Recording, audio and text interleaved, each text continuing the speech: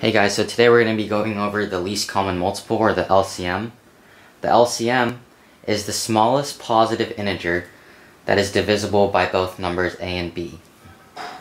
So, as an example, if we were asked to find the LCM of 2 and 3, well, the smallest positive integer, or the smallest number that is divisible by both 2 and 3 would be 6. Now, if we were asked to find the LCM of 2 and 4, well, the smallest number that is divisible by both of these numbers is 4, because if you do 4 divided by 2 and 4 divided by 4, you get a whole number without any remainder. So let's say you were asked to find the least common multiple of the numbers 4 and 10. Well, the least common multiple of 4 and 10 would be 20, because 20 is the smallest number that both 4 and 10 can go into. You can do 4 times 5 to get 20, and 10 times 2 to get 20. You wouldn't do 4 times 10, which is 40. That's not the answer, because we want the smallest number that is divisible by 4 and 10. So the answer would be 20. And I found this neat trick to get the least common multiple. So if you have the numbers 4 and 10, then what you want to do is you want to find the factors of each number. So the factors of 4 would be 2 and 2, and the factors of 10 would be 2 and 5. Well, if we see that there's a factor from A and it's equal to one of the factors from B, 10 is B and 4 is A, then what we can do is we can cross out one of these numbers and then we multiply the remaining numbers. So all the circled ones we multiply. 2 times 2 times 5, yeah, that's 20. And that lines up with our answer.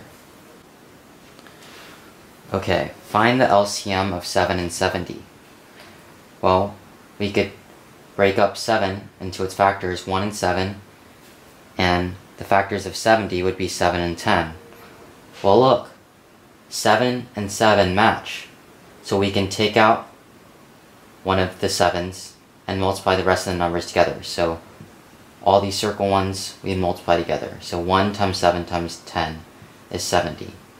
And that makes sense because the least common multiple is the smallest number that is divisible by both numbers, and 70 is divisible by both 7 and 70. Let's do another example. Let's say we wanted to find the LCM of 12 and 15. So if we find the factors of 12, 4 and 3, then find the factors of 15, 3 and 5, well look, 3 and 3 match up, so we can get rid of one of these 3's and multiply the rest of the numbers. So 4 times 3 times 5, which is 60.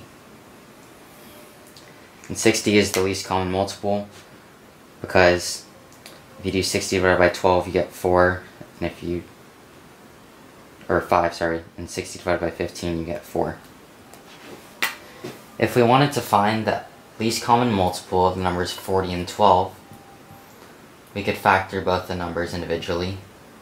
10 and 4, 4 and 3. Now, when we're doing this trick, we don't want to factor more than we need to. So we could potentially factor the 4 and a 2 and 2, and then factor this 4 and a 2 and 2 and say, oh, this 2 and this 2, they're the same, so you could take out one of the 2's and multiply the rest of the number. But you don't want to do that. What you want to do is find the highest matching number. The highest matching number, or the biggest number, that is the same would be 4. 4 and 4. 2 and 2, that's not the biggest possible number. So it's 4 and 4. So that's the number you want to take out. So then you just multiply the rest of the numbers. 10 times 4 times 3. That's 120. That's the least common multiple of 40 and 12. Let's do another example. Say, find the LCM of the numbers 100 and 5. Well, we could split this up into 20 and 5 and 1. And the biggest possible numbers that are the same are 5 and 5. So we could take out one of them, multiply the rest of the numbers. So 20 times 5 times 1 is 100. So if we apply this to this right here, find the LCM of 2 and 7. Well, we could split it up, 1 and 2, 1 and 7. Well, the highest number, the highest factor that matches up would be 1. So here, the 1 and the 1 are the same. You could take out the 1 and multiply the rest of the numbers. Now I'll just give you 14. 2 and 7, they don't have any number smaller than 14 that's divisible by both these numbers, so 14 would be your answer. So if we wanted to put this concept into formula form, this would be it right here. A times B over the greatest common divisor of A and B. So back to this example, find the least common multiple of 4 and 10. Well, using our formula, we do 4 times 10 over the greatest common divisor of A and B, which is 2. So least common multiple would be 20. And the greatest common divisor, what that is, that's the same thing I was saying before. The greatest common divisor is the biggest possible factor that matches up for both A and B. So this is what I'm talking about. If we factored 4 to get 2 and 2, we factored 10 we get 2 and 5, and the biggest number that matches up for A and B would be 2 in this instance. So 2 would be the greatest common divisor. That's the number we would divide by.